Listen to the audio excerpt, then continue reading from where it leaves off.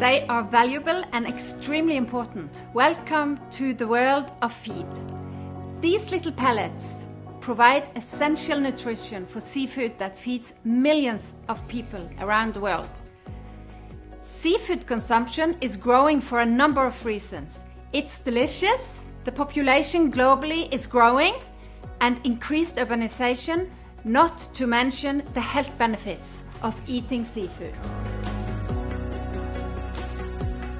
Most wild capture fisheries have already reached their sustainable production limits, so the focus is very much on us in aquaculture to meet this rising demand. With the global population forecast to near 10 billion people by 2050, aquaculture contribution to food and nutritional security will be even more important in the years ahead.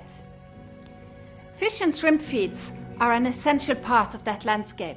That's why we at Skretting, we continue to invest considerably in technology and innovation, connecting science with industry.